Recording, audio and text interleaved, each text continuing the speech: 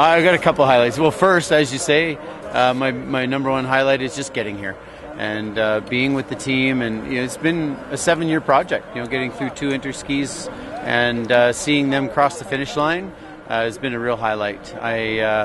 Also, another big highlight for me was the indoor session. We had a huge standing room only. A lot of people came by, and we're really appreciative of what we did. And that was nice. It was a good feeling to be up front and representing Canada.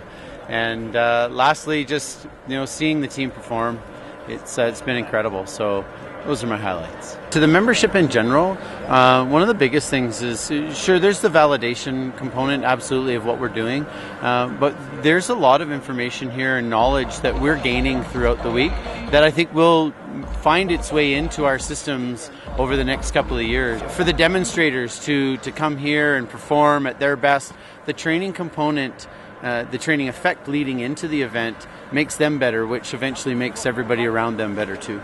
Just had a conversation with the head coach of Germany, Austria, Korea, and also Australia. Those are the most recent conversations I had. They're impressed with our skiing. There's that, I said before, is a finesse bit power component to it. That's one side of it.